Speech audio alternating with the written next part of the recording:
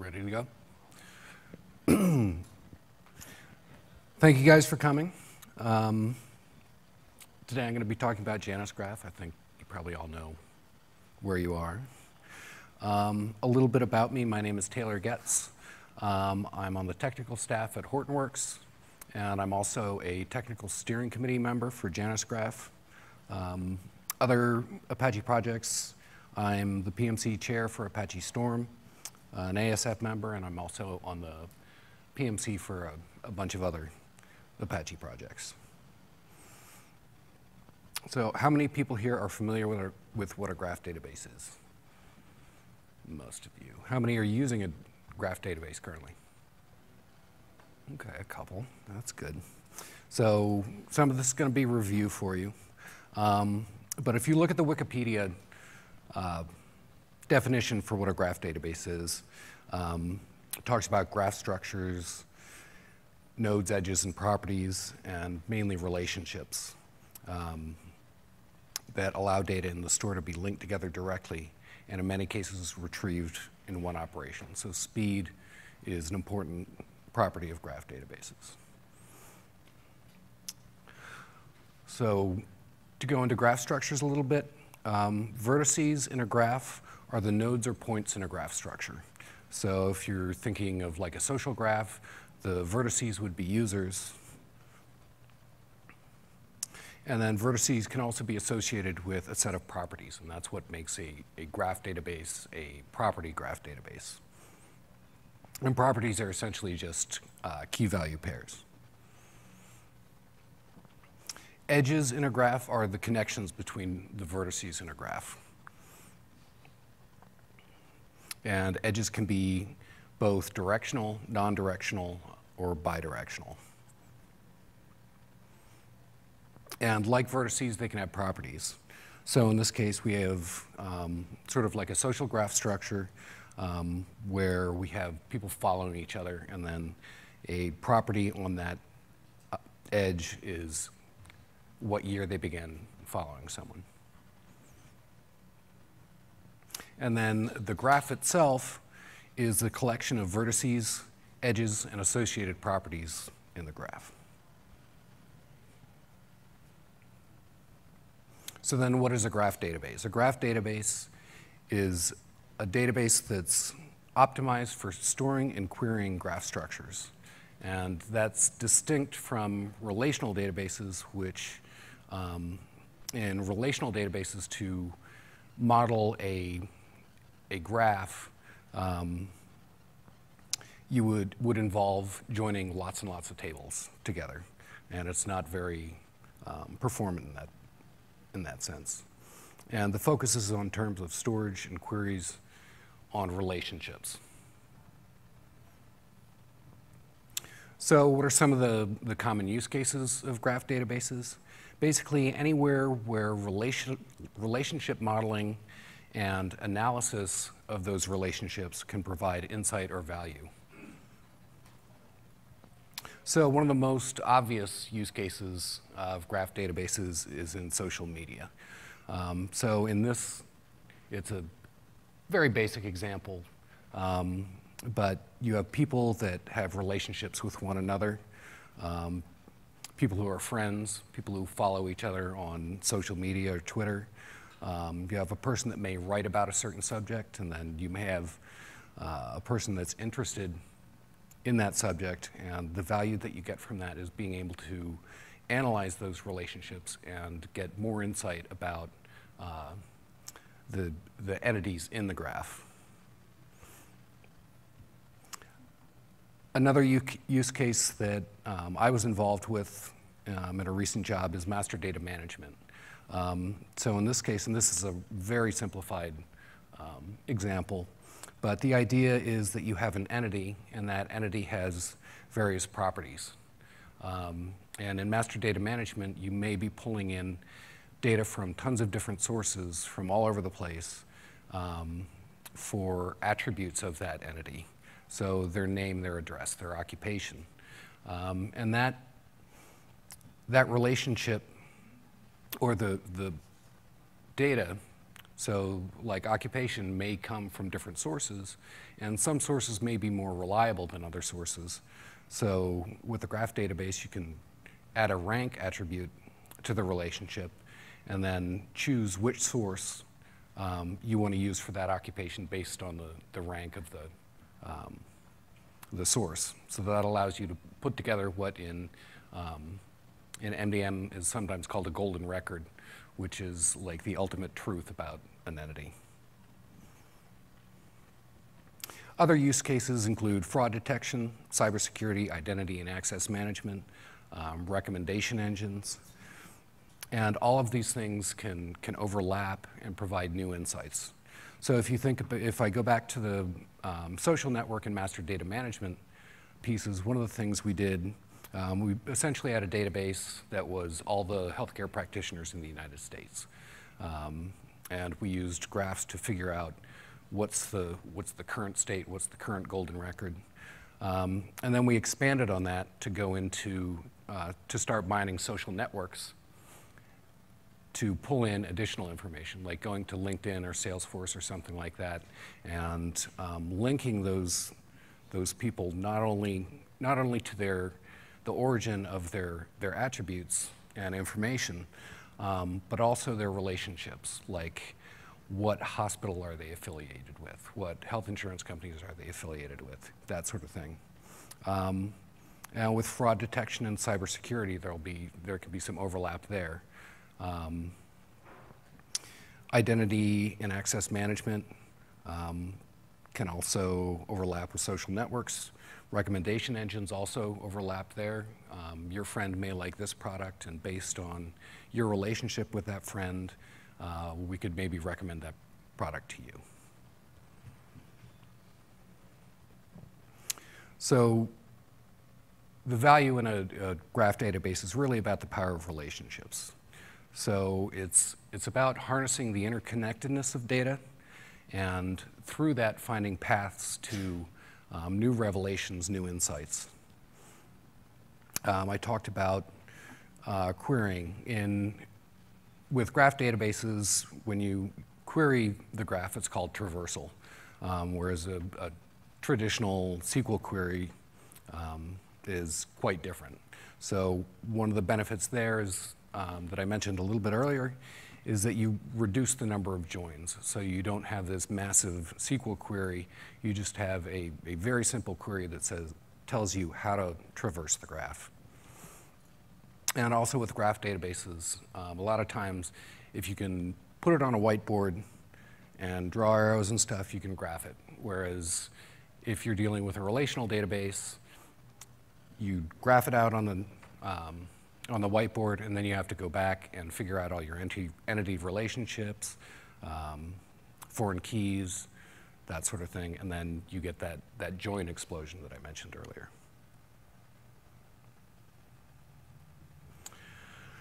So before I get into the details of JanusGraph, I want to talk about a little history of Titan database, which is what became JanusGraph. TitanDB was a large-scale graph database developed by a company called Aurelius. And it was originally, when it was open source, licensed under the Apache license version 2. And I'll get into why that's important a little later. Aurelius was acquired by DataStax in February of 2015. And then later on that year, the finally 1.0 release of TitanDB was released in September. So if we look at the GitHub contributions to Titan over the years, you see a pretty healthy up and down, and then you see a little blip when DataStax acquires Aurelius. And then following that, you see a big uptick in community involvement leading up to the 0.90 maintenance release in June. Another little period of inactivity. And then 1.0 was finally released in September of 2015. And then after that, the cricket arrives. So there's not much going on. Well, there's involvement in the community, but pull requests aren't being closed, and new development just doesn't seem to be taking place. So where does that leave the community and users? When are those pull requests going to get merged? What about if there are new security vulnerabilities?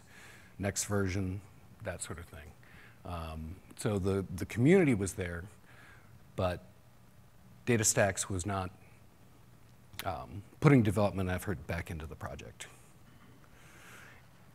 And that's where the Apache license version 2 comes into play. So I can't criticize DataStax for not continuing development with Titan. What they did, they decided they wanted to take ideas from Titan and create DataStax Enterprise Graph. And they had every right to do that. They bought the, they bought the company that originally produced Titan. But it really left the community out hanging, and that's one of the things that's great about the Apache license is that part of the impetus behind it is to empower communities to be able to take code and continue on a community without it being shut down if one particular company decides to pull all their resources from a project. So that's when we decided we can do this. We're allowed to under the Apache license. We can take it and continue development and move the community someplace else. So our first thought was, let's go to the Apache Incubator and incubate it as an Apache project. We originally came up with the name Apache Olympian. We completed the proposal process, and we began the discussion phase of whether or not we're going to be able to incubate at Apache. And before I go on to what happened next, I need to sort of explain what a hostile fork is. And this is my definition, but a hostile fork is a fork of a project that goes against the wishes of the copyright holders and or the community. So in this case, the community was there. They were ready. They wanted to know when's the next version going to come out? Can you close my pull requests? Can you where are we going? So the community was there, but the copyright holder wasn't. So we had talks with DataStax, or had approached them and said, would you have any problem with us taking this to Apache? And again, the cricket returned. So they weren't on board, but they weren't blocking it. And we were moving forward in the discussion phase, and then this bomb kind of dropped. So the DataStax Council said on the incubator mailing list, DataStax does not approve of and objects to the proposed forking of Titan into Olympian or any other ASF project. So one thing about Apache, it's sort of an unwritten rule that they don't accept hostile forks. So that was the end of the road at Apache. So from there, we regrouped and we went to the Linux Foundation. And that's where Janus Graph is today. So Janus Graph was spearheaded by Google, IBM, Hortonworks, Xpero, and Kraken AI. And we currently have contributions from Netflix, Amazon, Uber, and orchestral development. And as I mentioned before, it's sponsored by the Linux Foundation. It's Apache license version 2, and we follow very similar, because a lot of the people involved with the project are familiar with Apache and or are committers on Apache projects, so we decided to go with that governance model. Source codes on GitHub, mailing lists on Google Groups, and we have chat on Gitter. So let's get into some of the technical details. So Janus Graph is optimized for storing and querying billions and billions of vertices and edges, and thousands of concurrent users and transactions. You can execute local queries or cross-cluster distributed queries on Janus Graph. Janus Graph implements the Tinkerpop API, which in my opinion is sort of the framework, an API for graph manipulation and traversal. It's open source, it's an Apache project, it's been a top level project for I think about a year and a half now. A number of graph databases support it, like Neo4j and a couple of others. And it helps promote portability. So if you program your application to the Tinkerpop APIs, you can move it, you can swap out different graph databases with a fair amount of ease. JanusGraph uses the Gremlin query language, which is part of the Tinkerpop API. Gremlin's a DSL for graph traversal and manipulation. It has a Fluent API and multiple languages. So you can program it in Java, Scala, Groovy, Python, whatever language you like. For OLAP integration, JanusGraph supports Apache Hadoop, Apache Spark, and Apache Giraffe. It's ACID compliant, depending on the backend, and I'll get into backends a little bit later. It's either going to be ACID or eventual consistency.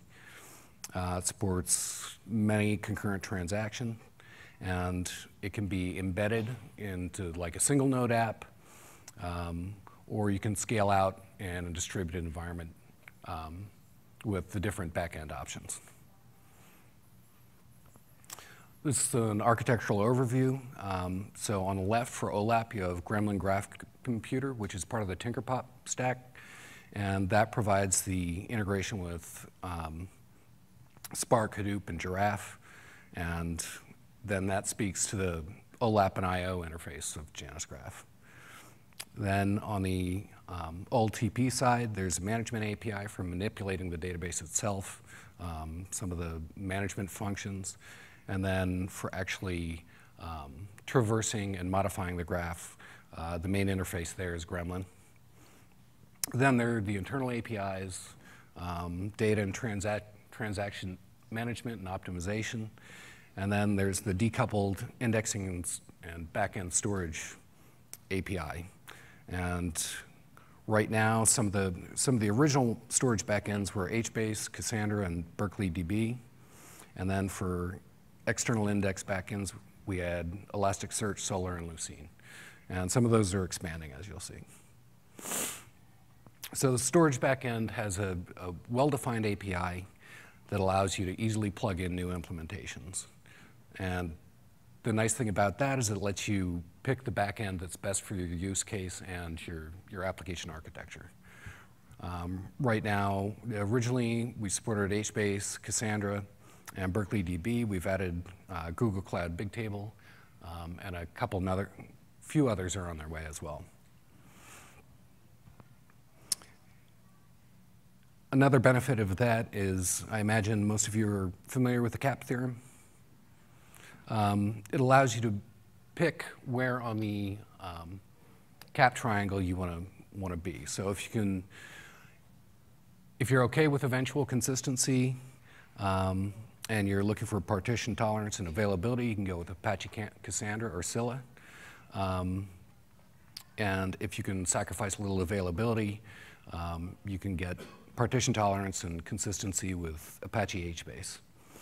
Berkeley DB is a little different because unlike all the other databases on this slide, Berkeley DB is it's not distributed. So that's the case where you're embedding it into a single node or a single application.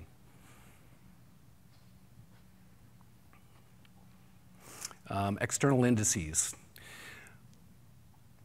This is where the index storage comes into play. What they are is it's secondary to the primary storage, and it's completely optional, but what it does is provides a mean to speed up graph traversal and information retrieval. There are two types. There's graph index and vertex-centric index. Graph indices are global index structures across the entire graph, and they allow for efficient retrieval of vertices and edges based on properties. And what that does is eliminates the need to scan the whole graph. But luckily, JanusGraph is smart enough, if you do something like that, if you write a query that isn't using indexes, it will warn you that, hey, we're scanning the whole database. You should probably throw some indexes on it, so we don't do that.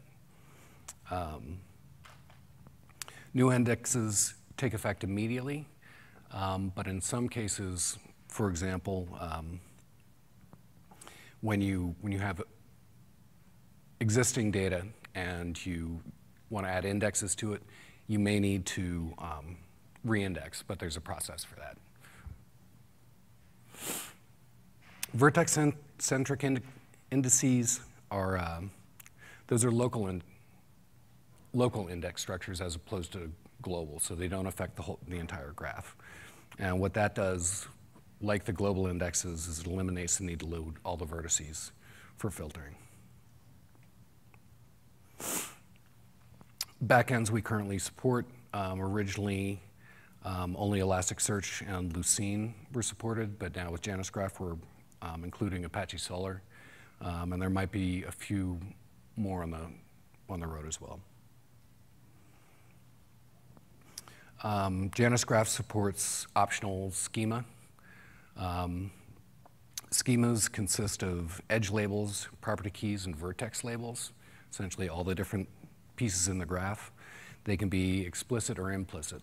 So you can either say, okay, this is the schema for my graph, or you can just start creating a graph. And if you start creating a graph, it will create an implicit schema, but in that case, it's usually very loosely typed, so it doesn't really get in the way.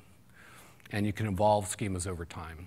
So you can change the schema without having to take your database offline.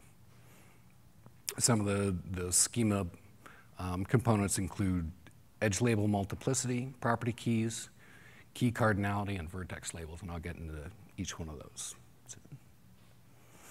So edge label multiplicity is about how many edges you can have with the same label going between two nodes. So multi is wide open. You can have as many edges or connections with the same label to as many number of nodes as you want.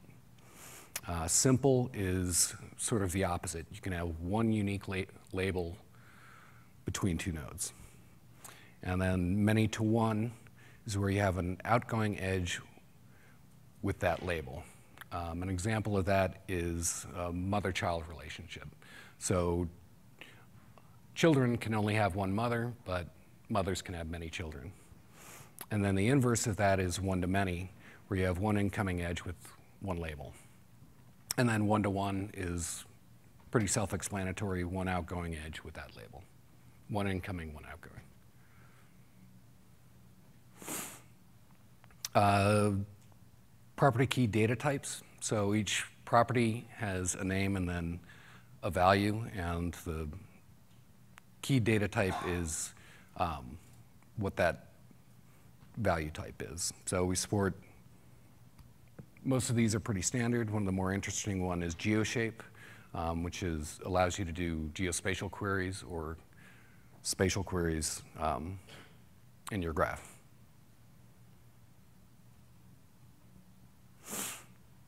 Then property key cardinality.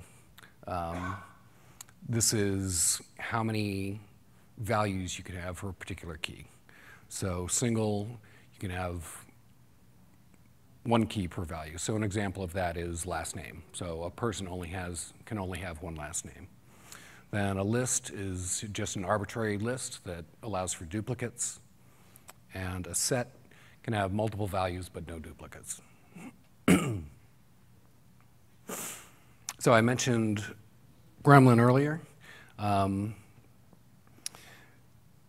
JanusGraph and the Tinkerpop stack ship with what's called the Gremlin console, and that's a Groovy-based REPL for exploring the graph. And it includes a couple predefined global variables that can be extended by plugins. For example, and I'll talk more about, and I'll show examples of Gremlin traversals, but G is usually your starting point. That's a predefined variable that represents the entire graph. Then there's the Hadoop plugin, and with that enabled, you'll have access to an HDFS variable that gives you access to the HDFS file system that you're connected to. And Gremlin can be local or remote. You can very easily spin up a local JanusGraph instance just to play around with data, or you can connect to a remote database instance, or even a Gremlin server serving another graph database backend. So when you initially load the Gremlin console, this is what it looks like. So you can see here it loaded the Hadoop plugin, so it's going to give you access to the HDFS variable and a couple others. And then it also activated the JanusGraph plugin, which gives you some JanusGraph specific variables that you can work with. So this is the graph of the gods. This is a simple data set that ships with JanusGraph for being able to play around with graph traversals. So basically it's a graph of the Roman gods and their various relationships and attributes. So if we're going to, let's say we're going to query it, we want to know who is Hercules' grandfather. So we'd load the Gremlin console and type G. That will select the entire graph. Then we do the V function, and that will select all the vertices in the graph. Next, we want to find the vertex, and this is our starting point. We want to find the vertex that has a name property with the value of Hercules. Then we want to traverse the edge called father from that. So we're going from Hercules to his father Jupiter. Then we do that again to select Jupiter's father. So we've now selected Saturn. We select the name of that, the name property of that vertices. And finally it outputs Saturn. So that's just a simple example, but there are many other, the Gremlin language is Turing complete, and there are many things you can do with it in terms of filtering and traversing various parts of the graph. So what's an inversion number? So last we left TitanDB, it was at 1.1 snapshot. And that's where we started when we moved JanusGraph to the Linux Foundation. The most recent JanusGraph release was 0.1.1. Don't let the low version number fool you. It's used in production already by a number of companies and is pretty mature.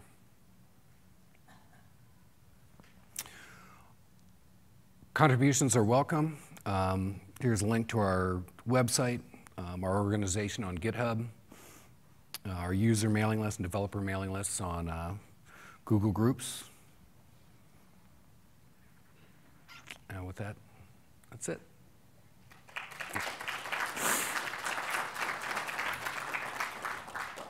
We also have another TSC member here with us who knows a lot of the technical details and was involved in the whole process. So if there's anything I can't answer, I'm sure he can. I won't ask Jason to stand up. He can just. Any questions? Good. Mm-hmm. Neo4j versus JanusGraph. What are the primary advantages or benefits of moving to JanusGraph? The question is, what are the Neo4j versus JanusGraph? What are the benefits of JanusGraph over? I don't have any benchmarks offhand, but the architecture is different. Whereas JanusGraph gives you a bunch of different plugins, so you can tailor it to your use case a little easier in terms of storage backends, and From a scalability perspective. scalability. And Neo4j sort of followed, Jason explained it pretty well. From the very beginning, Titan and now JanusGraph was designed for distributed computing. Some of the single node stuff were add-ons that just make it simple for single node deployments, or just debugging, testing, unit testing, and that sort of thing. Whereas Neo4j sort of went the opposite direction. Neo4j is a lot older. And so they went from non-distributed and started adopting some of the distributed pieces. Janus is essentially more than a graph compute engine, right? It is a database on its own. Yes, with that underlying storage. So you're not going to query the underlying storage directly. You're going to go through the API layers. Though you could if you want to, but you'd probably want to use Janus Graph to do that anyway. Do you have a question? Yeah, sorry.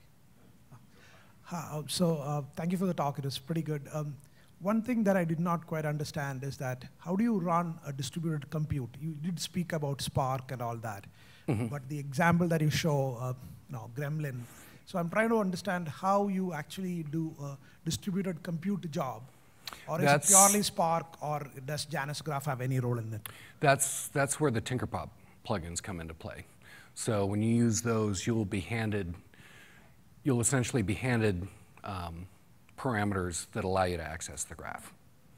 Similar to the example where in Gremlin console you have that G global variable, like that, only they'll be in your Spark jobs and MapReduce jobs. Is there some tutorial out there about how to quick start Janus Graph on like the Hortonworks sandbox, right? What you need to set up and where? For now, I would go to the Janus Graph website, janusgraph.org. You can curl the distribution and then have a Gremlin console up in a minute with the Graph of the Gods, and you can figure out who Hercules' grandfather is. Are we out of time? Oh. Just one other question. If you have a graph that relies heavily on things like edge-based statistics and incrementing properties on edges, are there any particular ways that Janus Graph either supports this or looks to support this? And how does that compare to other graph solutions like Gaffer, for example, or the Accumulo-based graph databases? So you're talking about incrementing? So like graphs that focus heavily on edge-based statistics, so things like incrementing counts of a relation between entities in a graph. Cybersecurity would be a good use case, Exactly. Number of packets between two nodes. Are there any particular areas where Janus can be improved, or how does that compare to other edge statistic focused graph databases like Gaffer, for instance? I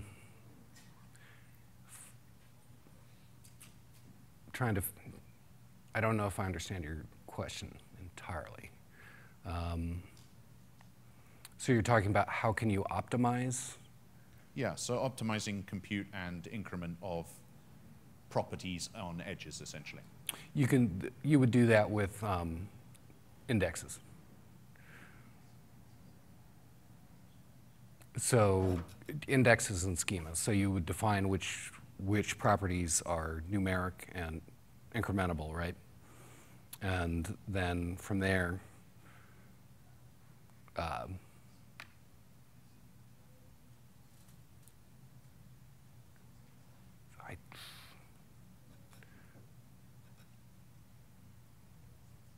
I'm sorry, I don't have a great answer for you right now because I don't fully understand your question.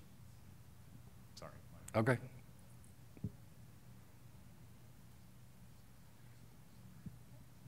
Do you see Hortonworks including Janus Graph in its distribution?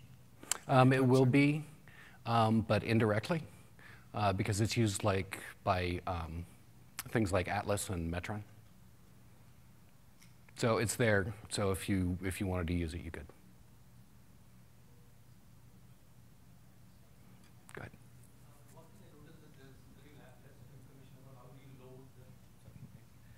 There's very less of information about how do you load a large-scale data that is existing into a Janus Graph kind of database. What's the best practices and what to follow and things. So there's a tool called a bulk loader, which can bulk load graph that? databases. And you could also do something like a MapReduce or a Spark job to load it. Are there plans to include it as part of the stack as The question is, are there plans to include it as part of the stack? What stack? I don't know if it'll become something that's officially supported, but it is, like I said, it is part of the stack because it's included by other pieces of the stack. One more.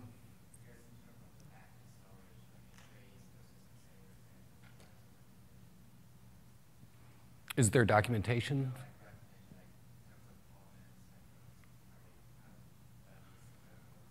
In my experience, they're roughly similar, but they have different characteristics based on the technology underneath, right? So like Cassandra's eventually consistent, HBase isn't.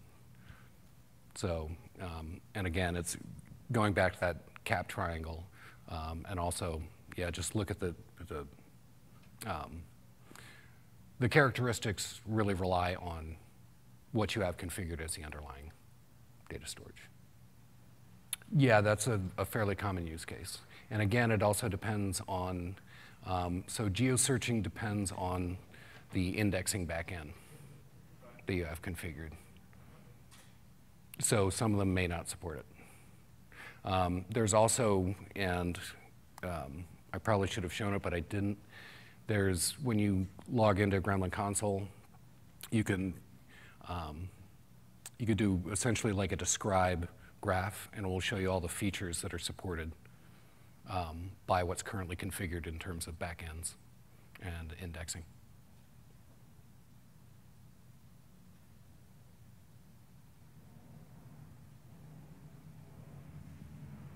Okay, I think time's up. Thank you again.